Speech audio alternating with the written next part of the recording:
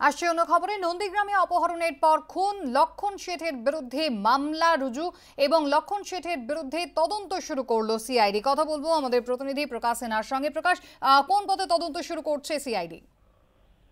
দেখো সুস্মিতা, সিআইডি সূত্রের খবর 2007 সালে যে অপহরণ আর খুনের ঘটনা ঘটেছিল, যেটা সিআইডি সূত্রের খবর, দুর্গাপদ মাইতি এবং সুব্রত সামন্ত তাদের অপহরণ করে খুনের অভিযোগ উঠেছিল নন্দীগ্রাম থানায়। একটি এফআইআর করা হয়েছিল, সেই এফআইআর এ লক্ষণ শেঠ সহ 14 জনের নাম রয়েছে। সেই মামলার তদন্তভার সিআইডির আধিকারিকরা নিয়েছেন, যেটা সিআইডি সূত্রের খবর। সিআইডির একটি দল দ্রুত কয়েকদিনের মধ্যেই নন্দীগ্রাম যাবে, সেখানে গিয়ে তদন্ত করবে এবং যাদের নাম এফআইআর রয়েছে, তুমি জানো লক্ষণ শেঠ সহ 14 জনের নাম এই এফআইআর রয়েছে। তাদের বিরুদ্ধে অভিযোগ যে দুর্গাপদ মাইতি এবং সুব্রত সামন্তকে প্রথমে কিডন্যাপ করা হয়েছিল, অপহরণ করে তাদের খুন করা হয়েছে। এই অভিযোগ তাদের বিরুদ্ধে রয়েছে, তাদের নাম এফআইআর রয়েছে।